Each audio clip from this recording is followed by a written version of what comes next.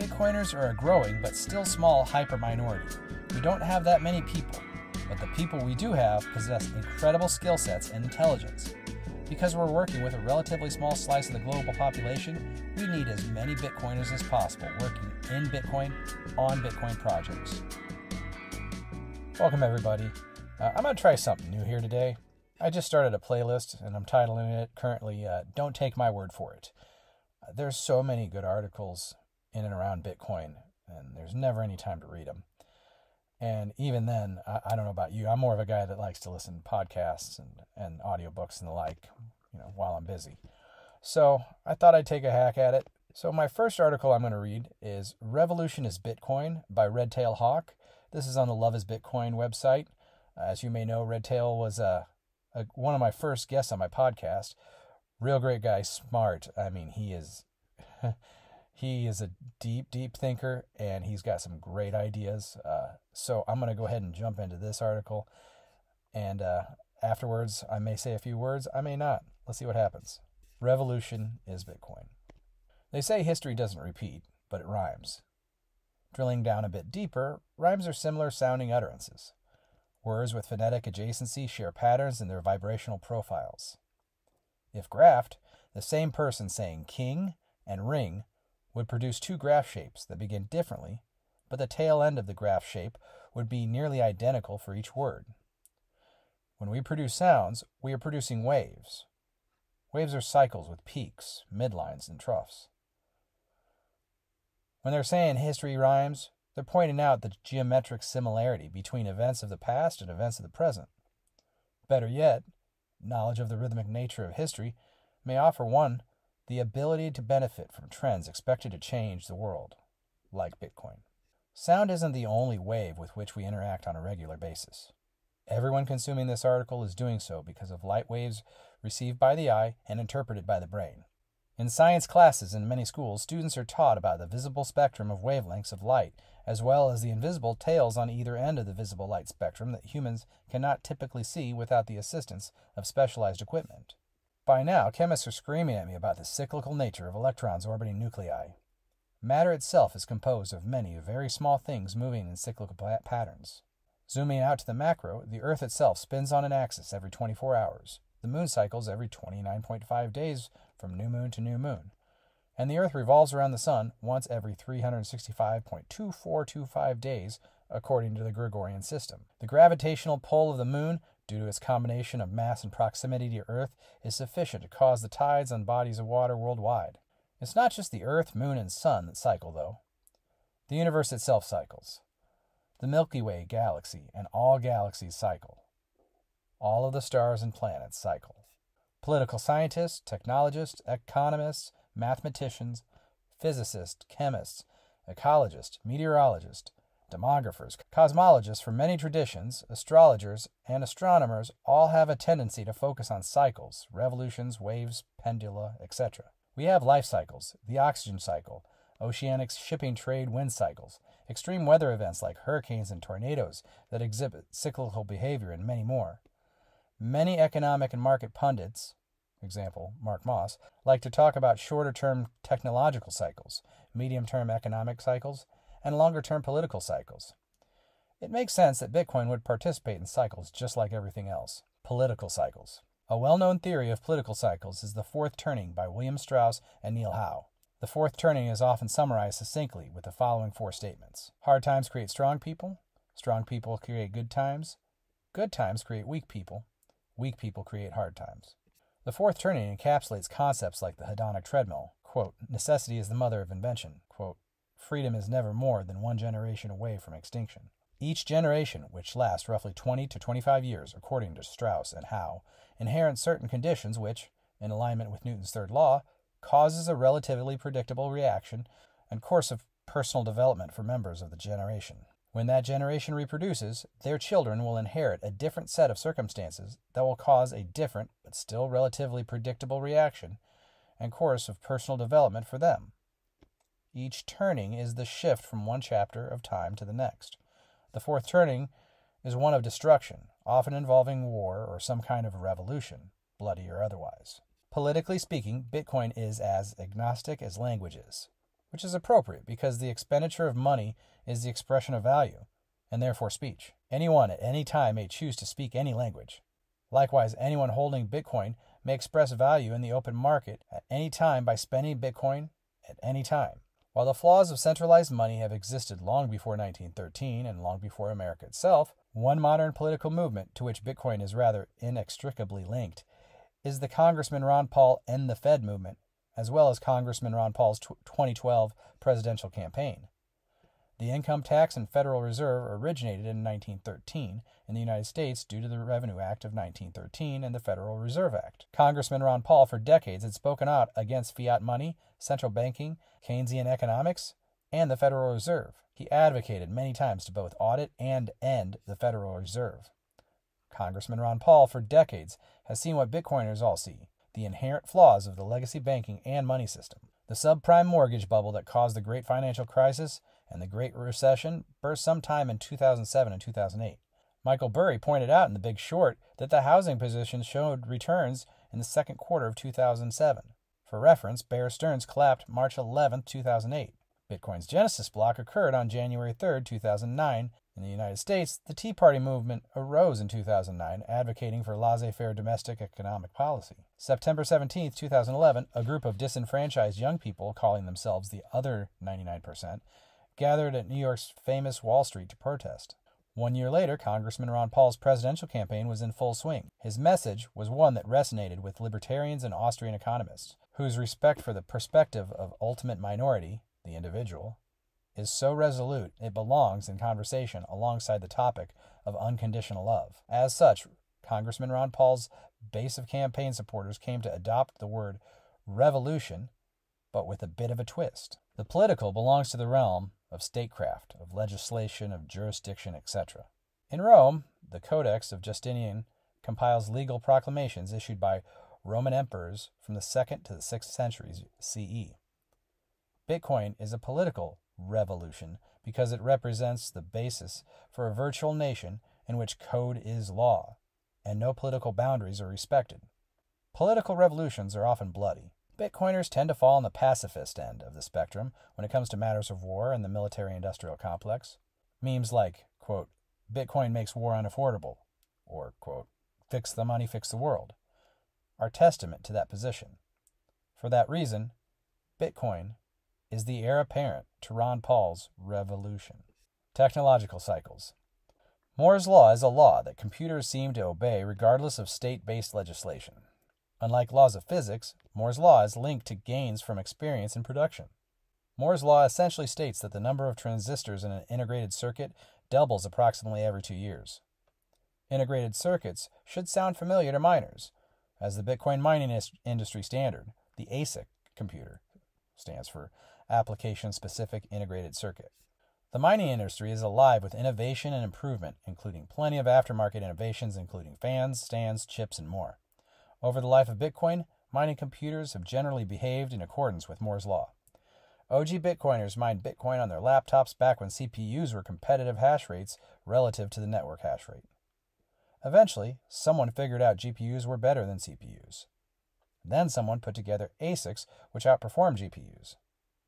Since then, ASICs have been improving every year with higher hash rates and more efficient hash rates. The Bitcoin halving cycle. ASICs participate in the cyclical nature of Moore's Law, but it is their participation in the Bitcoin halving cycle that seems to get far more attention from people. In order to understand the significance of the Bitcoin halving cycle on public attention, you have to understand several other things first. 1. People fill the demands of their biological vulnerabilities most often via the economy. Most people are not self-sufficient to a meaningful extent. 2. People tend to watch out for themselves first and foremost. 3.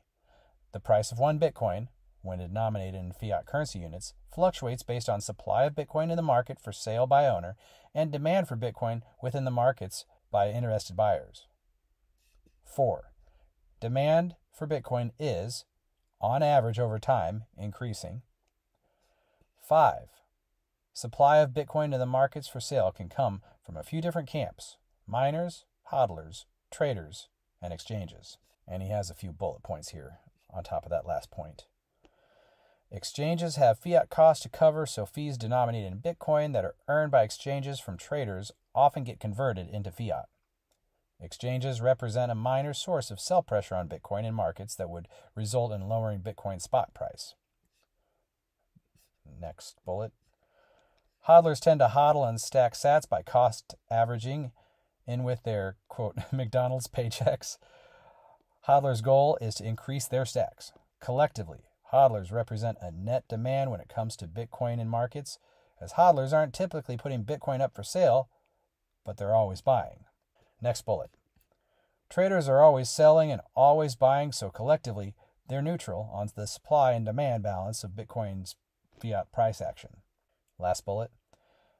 Miners have fiat operational costs like electricity, mortgage, rent, payroll, or business loans used to establish renewable energy generation infrastructure, stranded energy harvesting infrastructure, etc.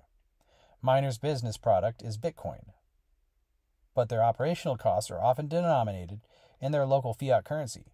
Therefore, in order to satisfy their operational costs, these miners must sell some amount of their mined Bitcoin in exchange for their local fiat currency. In summary, hodlers don't typically sell and always stack sats.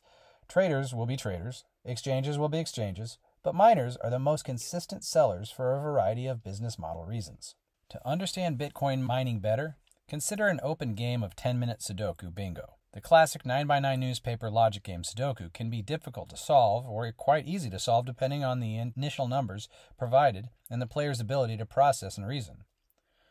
The goal is simple in Sudoku just as it is in Bitcoin mining. In Sudoku, you want the numbers 1 through 9 to appear once and only once in each row, column, and in each of the 9 3x3 miniature grids that compose the 9x9 grid overall. In Bitcoin mining, each miner strives to be the first to produce a valid block hash which, among other things, means the block hash must have a sufficient number of leading zeros. At the time of this writing, Bitcoin's block height was 833,052. The hash for block number 833,052 is 00000. Okay, there's 20 zeros and the rest of hash, which is alphanumeric. Notice the hash has 20 leading zeros. If the hash had anything other than that zero in front of that, leading A, it would have had only 19 leading zeros and would have been an invalid hash. It's pretty easy to count the number of leading zeros on a hash, just like it's pretty easy to check a Sudoku puzzle's rows, columns, and mini-grids for 1 through 9. To be fair, there's more to checking than cryptographic validity of a Bitcoin block hash than merely the quantity of leading zeros, but for computers, the process of validating that hash is lightning quick. Next, one must understand that the goal of the game is to have there be one winner every 10 minutes on average. If there were only 3 people playing 10-minute Sudoku bingo and your goal is for one of those 3 people to complete the puzzle, you might want to make the puzzle a little bit easier. If there were 3,000 people playing, trying to win the prize, with more minds attacking more puzzle variations, the law of averages suggests that one of those 3,000 competitors will anonymously solve their puzzle much earlier than their fellow competitors. In order to ensure that the anomalous early solve didn't happen for approximately 10 minutes on average, the level of the difficulty of the Sudoku puzzle distributed for that round with 3,000 people playing should be increased accordingly. In Sudoku, difficulty is adjusted by providing more or less starting numbers. In Bitcoin, the difficulty is adjusted by changing the quantity of leading zeros required for a block hash to be considered valid. To make this easier to understand, let's pretend there are only 12 place values worth of space to be filled by characters in a Bitcoin block hash, as opposed to the 64 places values worth of space that there are in the actual hashes. 12 place values correspond to 1 trillion possibilities if we're using the decimal system as opposed to the hexadecimal system used in Bitcoin hashes. Pretend that the current difficulty level of the Bitcoin mining competition is such that, in order to win a block, you must be the first one to find a block hash that has 4 leading zeros. That means, with 12 place values in a decimal system, you'd be looking for 1 out of 0.00009999999 valid possibilities, or 1 out of 100 million valid possible hashes. Let's say that the Bitcoin mining computer network as a whole begins finding blocks much faster than once every 10 minutes. In our hypothetical scenario, it used to take the network 10 minutes on average to find a block. In our hypothetical scenario, due to the recent technological advances in mining computers Coupled with more mining computers being brought online to mine, that network, as a whole, is finding blocks once every minute now, 10 times faster than before. In order to make it 10 times harder to find a block, the Bitcoin mining difficulty is adjusted by increasing the number of leading zeros on a block hash that are necessary for that block to be considered a valid block. In the example, we had 12 places of value in a decimal system, so there were 100 million valid block hashes. After the difficulty adjustment kicks in, we would still have 12 place values, but we would require 5 leading zeros instead of only 4 leading zeros. This means miners would be looking for 1 out of 0.0000009999999 valid possibilities, or 10 million possible valid hashes. The target just got 90% smaller. When the target is smaller, it's harder to hit. That difficulty is balanced out by the volume of shots fired by miners in an attempt to hit the target. Lesser volume of shots fired, larger target. Greater volume of shots fired, smaller target. The difficulty adjustment was Satoshi Nakamoto's primary innovation, as the other design elements of Bitcoin had already been innovated by other cypherpunks during the years leading up to 2008. Next, one must understand the bingo aspect of this world game. Once every 10 minutes or so, someone wins the game, and a new game is immediately begun. Whenever someone wins at bingo, they win a prize. In Bitcoin mining, whenever someone wins by finding a hash with a sufficient quantity of leading zeros on it, they win 2 prizes.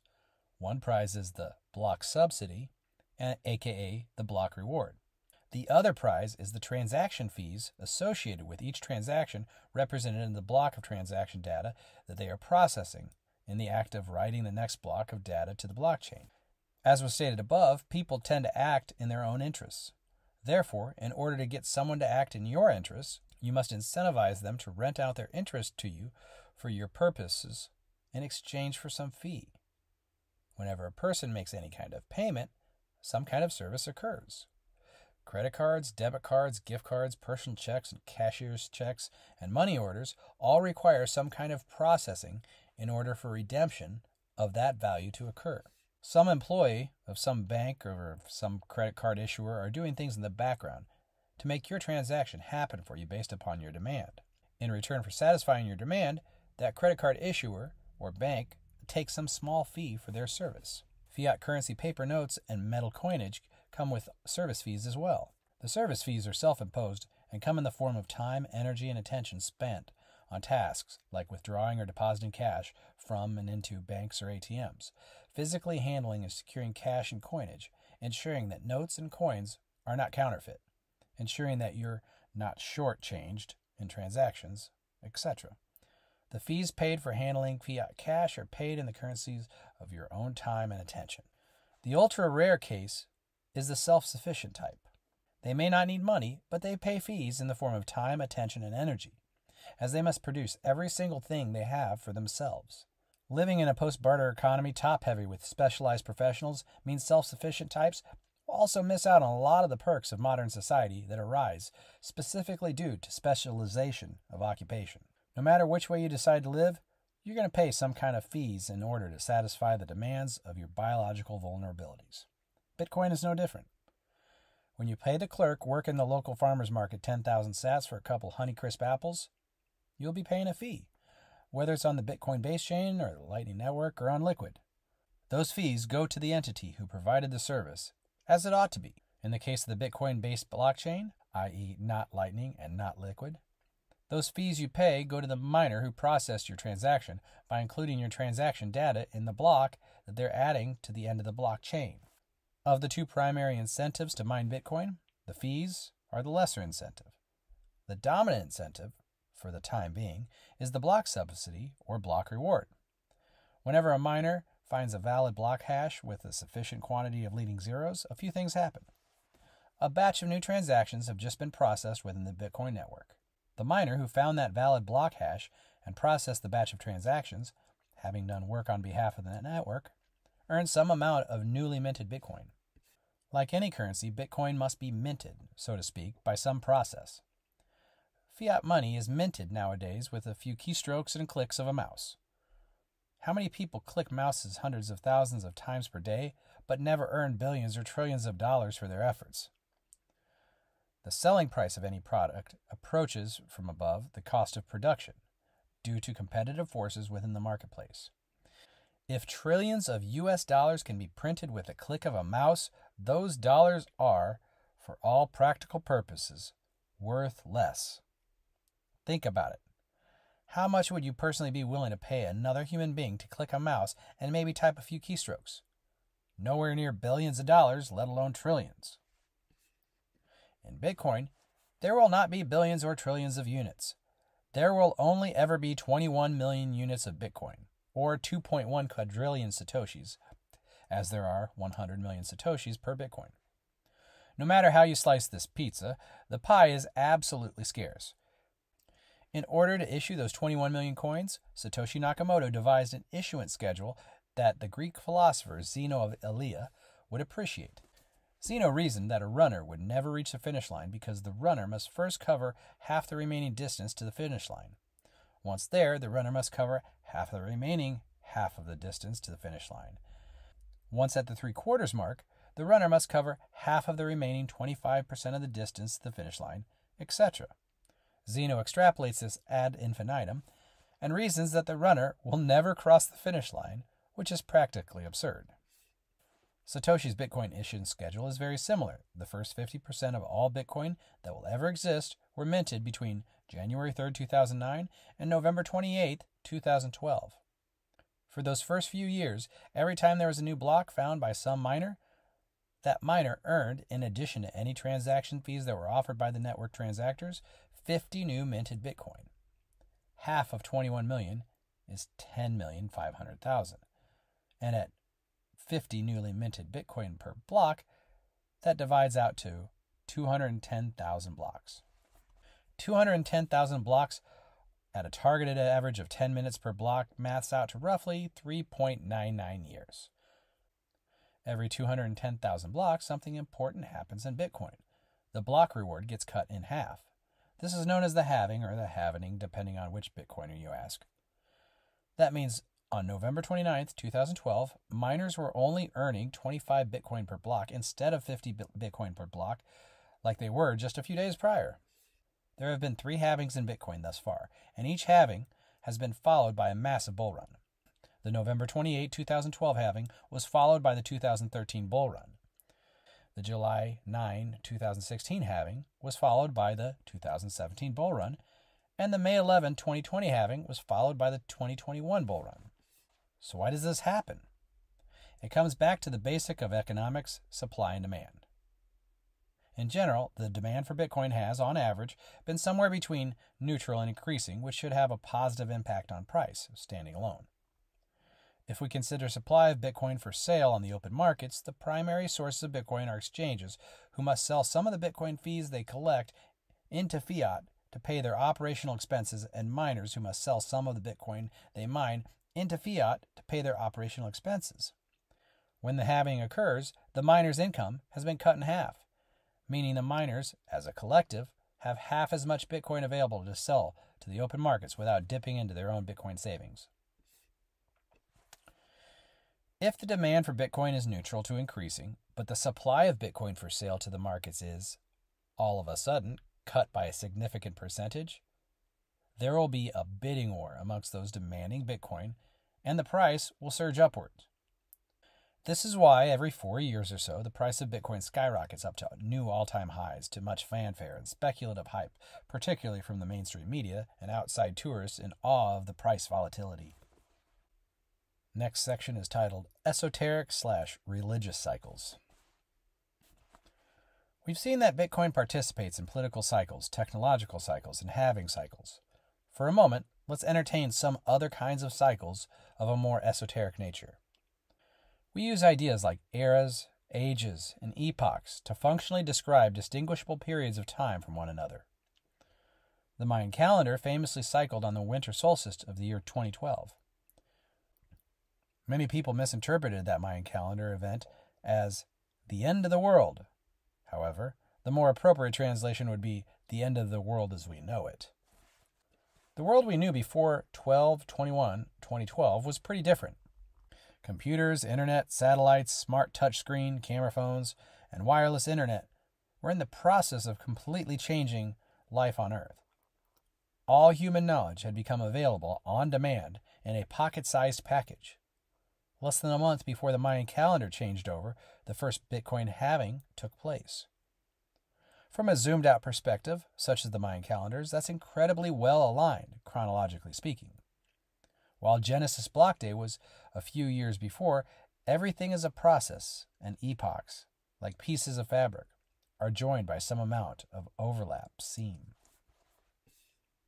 Maya, interestingly, is a word native to both the Western Hemisphere's Mayan civilization as well as the Eastern Hemisphere's Buddhist and Hindu religions.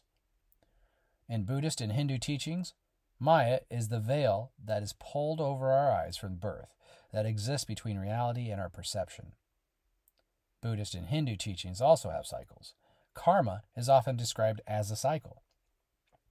A yuga cycle, that's Y-U-G-A, consists of 4 world ages. The 4 yugas are Satya, or Krita Yuga, the Treta Yuga, Dwarapa Yuga, and Kali Yuga. My apologies if I mispronounced any of those. According to the Puranic sources, the Dwarapa Yuga ended and the Kali Yuga began in 3102 BCE with the death of Krishna. Near the end of the Kali Yuga cycle, when virtues are at their worst, a cataclysm and a reestablishment of virtuous behaviors that promote societal harmony occurs. Kalki is described in the Puranas as the avatar who rejuvenates existence by ending the darkest and destructive period to remove unrighteousness and ushering in the Satya Yuga, riding a white horse with a fiery sword. While technically we're just only over 1% of the way through the 432,000-year-long period of Kali Yuga, many Bitcoiners would quite eloquently point out the remarkable similarities between the description of the Kali Yuga period near the end and modern-day clown world. As noted in one of my previous articles entitled Time is Bitcoin, the Bitcoin metanoia is quite real. People who put in a sufficient amount of work to understand Bitcoin ultimately follow a similar pattern of life choices. The Bitcoin metanoia produces healthy eating, exercise, entrepreneurial endeavors, marriages, growing baby Bitcoiners, art, philosophy, and ultimately some kind of higher seeking, or whatever Maslow's hierarchy of need would call self-actualization. This Bitcoin metanoia seems to align well with the reestablishment of virtuous behaviors that promote societal harmony, which was the description of the cataclysm that occurred at the end of Kali Yuga when morals are at their worst. Likewise, the figure of Satoshi Nakamoto aligns with the image of Kalki. Kalki bears a flaming sword, symbolic of divine knowledge, and the power to cut through ignorance, falsehood, and the forces of darkness. Many Bitcoiners wonder if Satoshi was a time traveler, a benevolent alien, a group of collaborators, or a divinely inspired genius polymath, among many other possibilities. Certainly, Bitcoin has the power to cut through falsehoods and ignorance.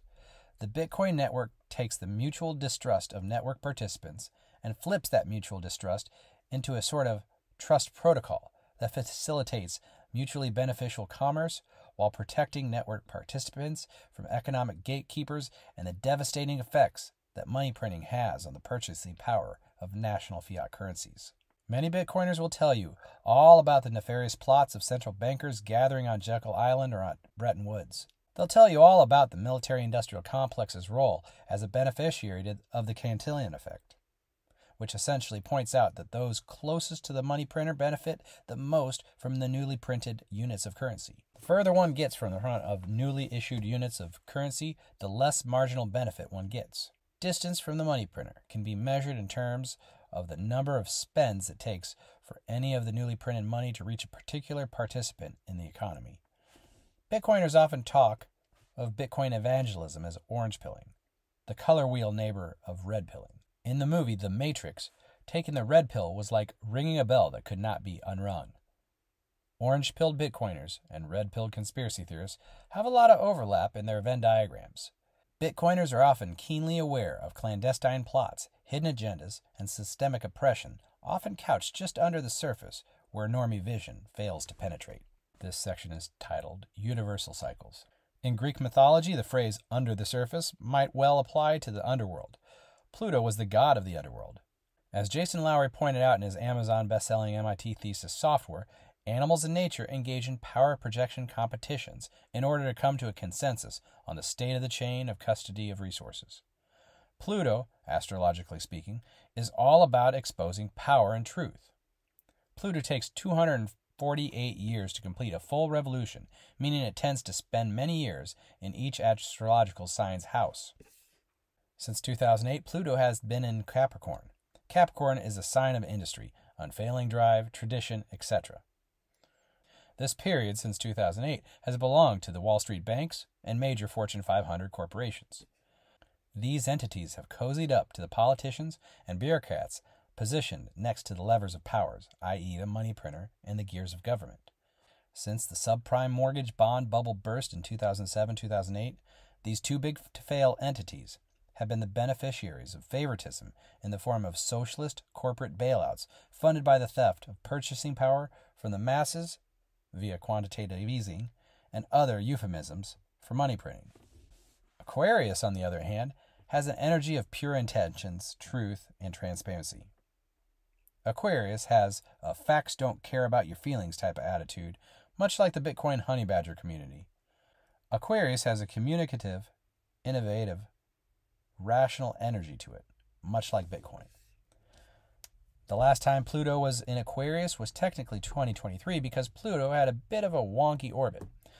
From March 23, 2023 through June 11, 2023, Pluto had its first transit through Aquarius before returning to Capricorn for a bit.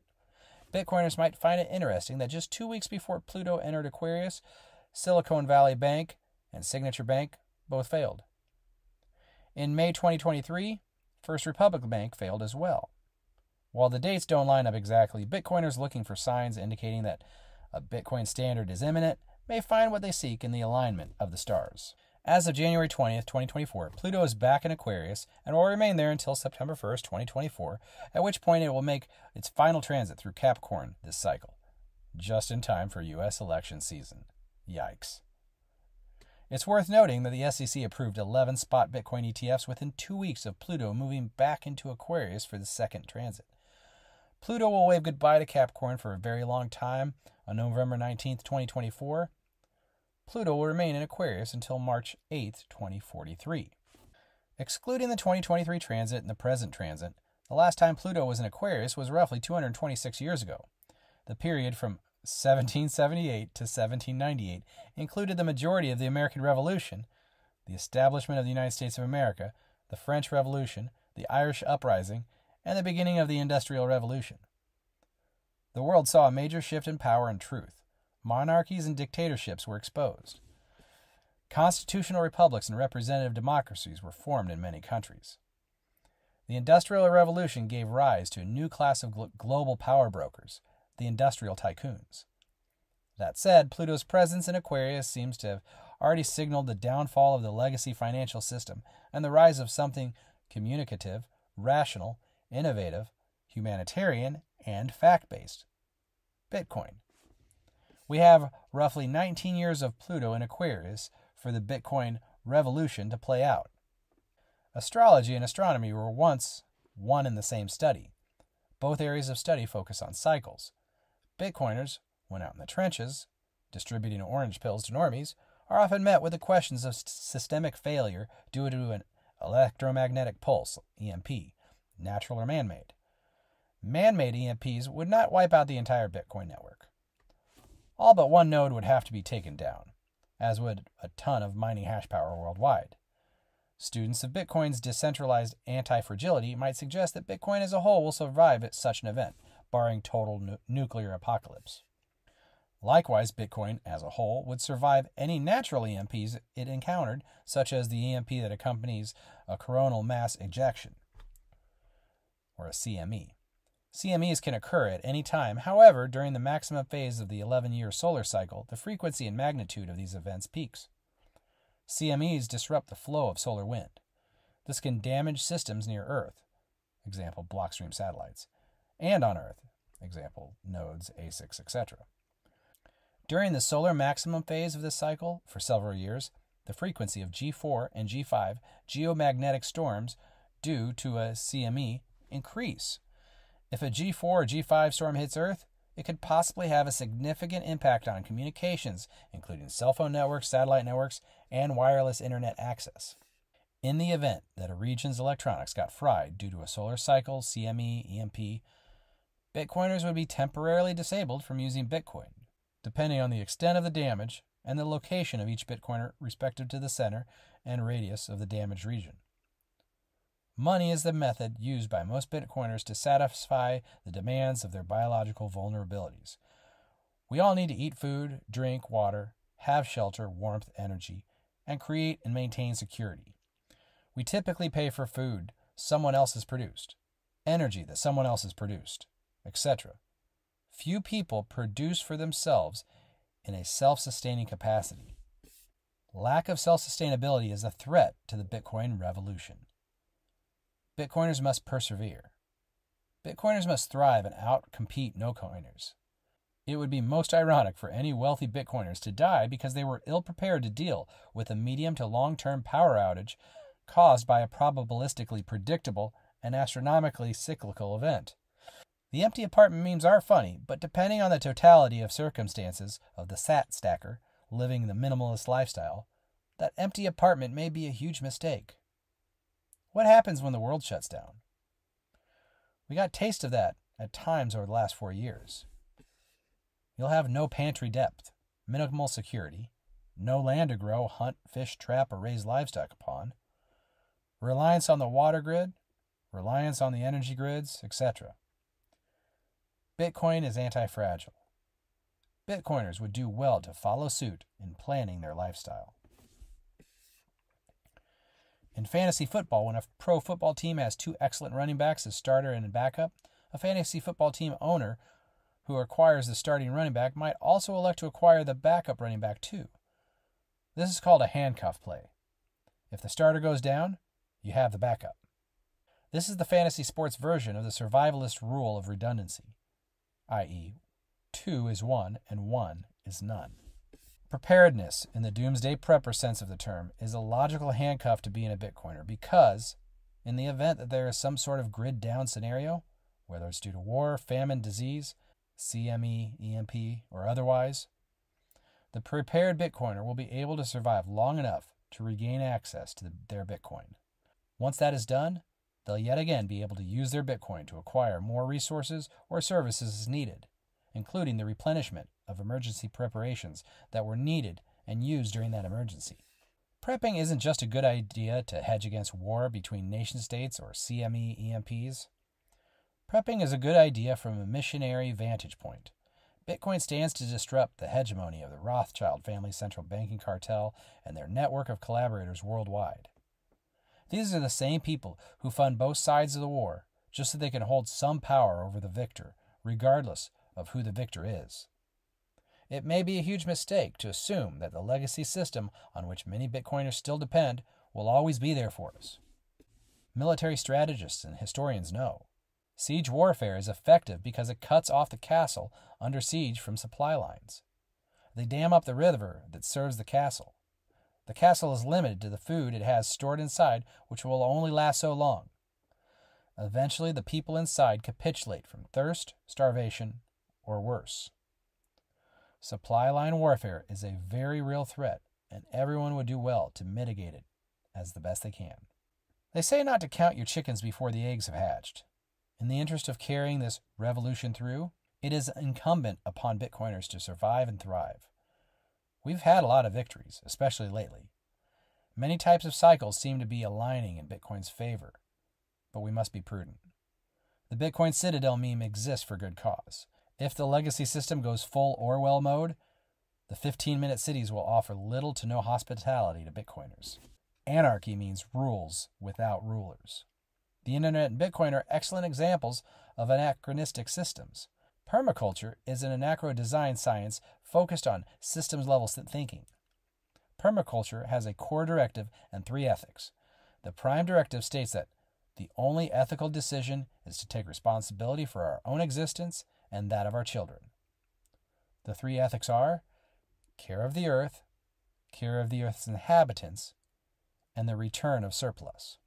Bitcoin benefits people, as has been discussed already. Brandon Quittem pointed out in Bitcoin as a Pioneer Species how Bitcoin benefits humans who, in turn, benefit the Earth, which in turn benefits all the Earth's inhabitants. Students of the Bitcoin mining industry would be quick to point out that Bitcoin does not waste energy, but rather Bitcoin uses wasted energy. This idea satisfies the return of surplus ethic of permaculture. Bitcoin is permaculture money. Permaculture is not strictly a food production design science. However, it is the most often associated with food production. As Bill Mollison noted, you cannot rely upon the system you attack. We must build a parallel economy. We must produce our own everything as a Bitcoin economy. It's a lot like Europeans settling in the Americas. There were no blacksmiths. There were no inns. There were no stables. There's no settlement infrastructure. They had to build it all up from scratch. Starting from scratch is a hard job, but the fruit of success in such an endeavor is independence. The 13 American colonies perhaps initially relied upon supplies brought by explorers from Europe, but eventually colonists grew to be resource independent. Bitcoiners would do well to learn from this historical example, and not just in terms of food, water, security, shelter, etc. This applies directly to the technology we use in order to use the Bitcoin network. Apple's and Google Play's app stores both recently gate-kept Wallet of Satoshi. Apple leaned on mobile Nostr browser app Damus because of the Zap feature. Microsoft, IBM, Apple, all the big tech manufacturers are, for all practical purposes, beneficiaries of the legacy system's hegemony, which stands to be disrupted by Bitcoin. Sun Tzu, the wise adversarial thinker, might suggest that Bitcoiners should familiarize themselves with Linux operating systems and learn to code in ways that are relevant to one's ability to send and receive Bitcoin. With that in mind, consider this a call to service. Your virtual nation, Bitcoin, needs your knowledge, your experience, and your talents. This economy needs Bitcoin-friendly smart mobile devices, app stores, chip producers, miners, ranchers, producers, lawyers, doctors, engineers, teachers, coders, and much more. As of right now, we are a semi-organized, autonomous group of network participants with, for sure, one aligned objective: the success of Bitcoin in ending the era of fiat money on Earth. While this is to be a peaceful battle, it would be appropriate to think of the Bitcoin community as an army of sorts. We share a common objective, and we share common opponents. Armies need much more than frontline combatants. They need administrators. They need people to make sandwiches. They need mechanics to check engine lights. They need engineers and builders to design stuff. They need all sorts of people for all sorts of roles. Bitcoiners are a growing but still small hyper-minority. We don't have that many people, but the people we do have possess incredible skill sets and intelligence.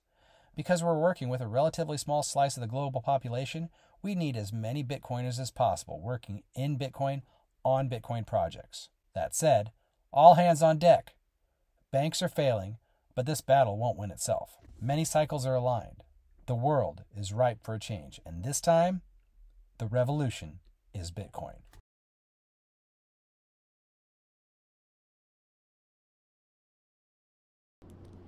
Wow, how about that article by Redtail Hawk? I love how he delved into the cyclical nature of history, economics, and the universe.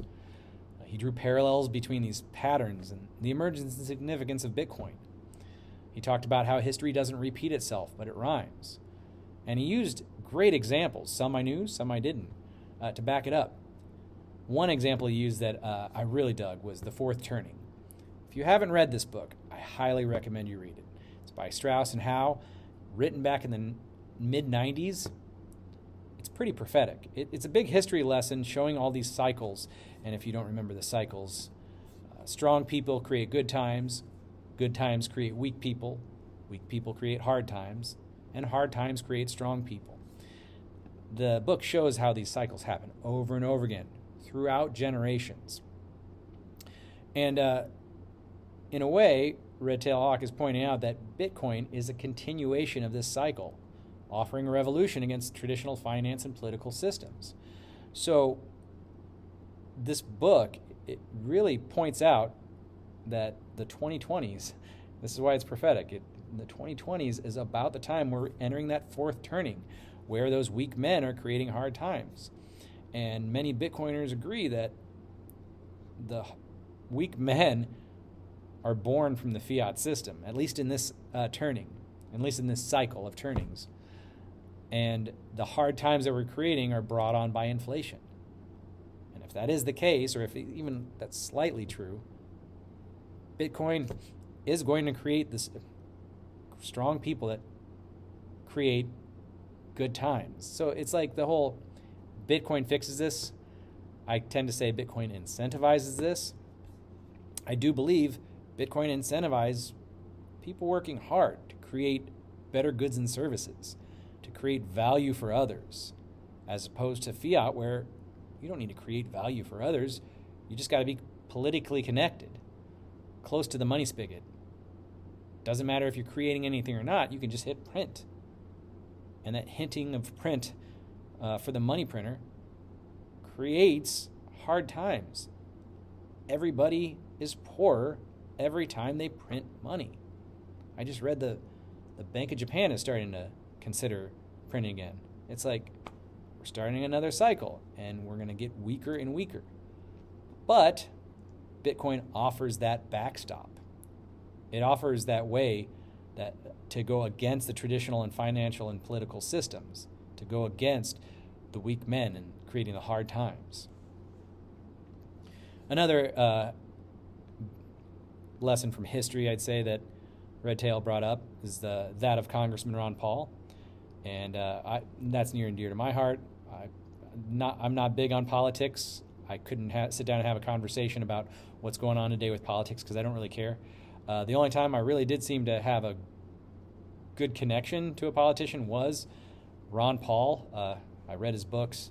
He's a very, very deep thinker, and he's just solid in his thinking. He doesn't offer a lot of flash. It's just logical presuppositions strung together in a way that just makes sense. And Redtail kind of ties together how his End the Fed campaign kind of connects with Bitcoin. It offers a way to circumvent the flaws of centralized banking and fiat money. Later, Redtail gets into the Kali Yuga, the Yugas. That was all new to me. I don't know about you, but I had no knowledge of any of that. So that was fun to read, something new. And it suggests that Bitcoin could be a force for societal renewal, akin to religious prophecies of renewal and rebirth. And while I personally don't hold a lot of weight to that because, along with the astrology that he later mentions, that's not really my jam, but I know a lot of people who swear by it, who take stock in it, It's interesting, though, because there are similarities, like the astrology. That transition from Pluto into Aquarius could be considered a favorable sign for Bitcoin. It symbolizes a shift from traditional power structures to more transparent, equitable systems. If that's the case, I'm here for that energy. You know what I'm saying? So I was reading along, and I just dug everything he was talking about. And I was jiving, and I'm seeing all these cycles and all the history repeating themselves. And then he threw me a curveball. He started talking about permaculture, resilience and independence, and this self-sufficiency. And I was like, okay, I can see where we're shifting the article, but he set me up great because I didn't realize he was going to take that permaculture aspect and really dive into that call to action about how we need to be self-sufficient as Bitcoiners. We need to be supporting each other, but also we need to be able to be like Bitcoin in that we need to be anti-fragile. We need to be resilient and robust. And that permaculture idea of food production, let's just say, you could have all the Bitcoin in the world, but when the internet goes down, or when they shut off your water or your heat or whatever, or the local food production stops shipping, doesn't matter how much Bitcoin you have, you're going to be SOL, right? I am too. I live in the city. And it's interesting because I've always kind of had a close spot to agriculture, permaculture. My father was a farmer. My grandfather was a farmer. I never grew up doing that, but I've always thought as I grow older that move out to the country, maybe get some chickens, start my own, garden, start planting some fruit trees or something like that. Something so I can be a little more self-sufficient in the event that something bad might happen. I'm not somebody you'd call a prepper. You might be, and that's totally okay if that's your thing. But this article really brought to light that, we're in this situation together. That Bitcoiners, if we're going to be resilient, if we're going to be self-sufficient, we can't just talk it. Hodling is great, but that only goes so far. We need to work together to develop these systems, to develop a parallel economy like you talked about. I'm interested in doing that. I know there's already some Telegram groups and different groups out there. The Meshdel, Reverend Hodl has a good group. I know there's companies out there like Untapped Growth, like regenerative farming in regenerative livestock raising in Oklahoma. And the cool thing about that is that they are not just talking the talk, they're walking the walk. They're accepting Bitcoin. They're transacting in Bitcoin. And they're doing this in a circular fashion. Yes, there might be some traditional aspects of the legacy system built in, but it's happening. And if you're a Bitcoiner and if any of this resonates with you, we need to start acting in accordance with the ethos of Bitcoin. We need to make ourselves resilient, self-sufficient. We need to become more anti-fragile. And the whole idea of revolution is Bitcoin, I think it's right on. It's something that's going to make me, this article is going to make me think more deeply about if Bitcoin continues to do what it does, how am I going to help build? And I believe it will. So I want to thank Redtail Hawk for the article. I want to make sure you guys are also able to give me some feedback, because I want to hear what you have to say. I'm sure Redtail would love to have some feedback as well. So feel free to leave comments, reach out, Twitter, YouTube, any of the socials. I'm there. I want to hear what you have to say. I want to hear how you can help Bitcoin. What's that phrase? Ask not what Bitcoin can do for you, but what you can do for Bitcoin.